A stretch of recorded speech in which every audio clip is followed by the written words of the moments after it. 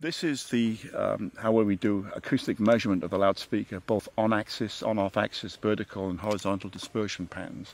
This is our microphone system suspended on suspension wires to make sure that it's mechanically isolated from the fall, so we don't get any noise interference on the loudspeaker measurement. Like if a speaker's producing a lot of bass, it doesn't resonate like a microphone stand that may affect the measurement of the speaker.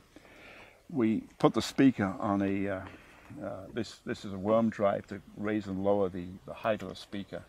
And this is a turntable, 360-degree stepper motor turntable. So we can rotate this turntable and look at angular points of the loudspeaker to look at how the response is measured on axis, on off axis to the speaker.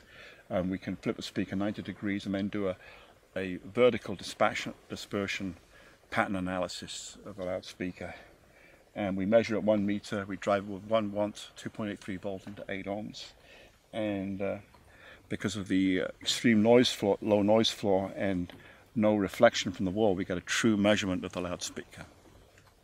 We can also rotate the speaker around the other way and do the measurement of the vent to make sure that the vent is behaving exactly as we want it to be, without any coloration. Over here, we have a head torso which does the analysis of headphone.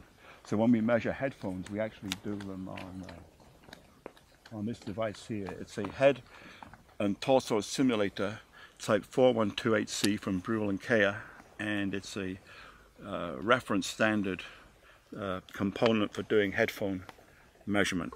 So that's what we use for doing our headphones. I've got to be very careful walking because it's like a trampoline, so if I walk, the camera's going to be bouncing up and down.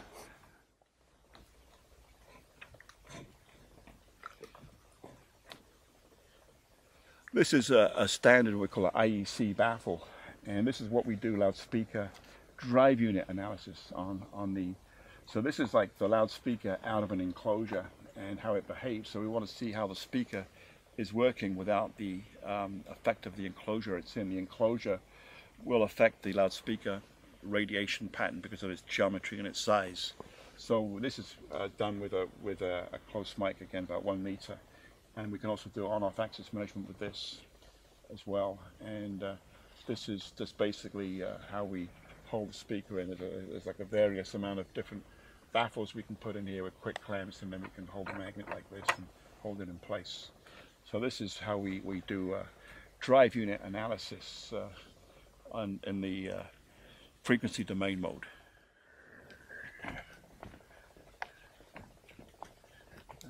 That's the door, well, one of the doors. There you go. I think somebody drunk and went to that wedge, busted that wedge, yeah. We need to change that wedge, yeah. There's a faulty wedge here, the bad QC on this one. Yeah. Look at that door, look how solid this door is. So see on the hinges on. That's what you call solid, yeah. And here.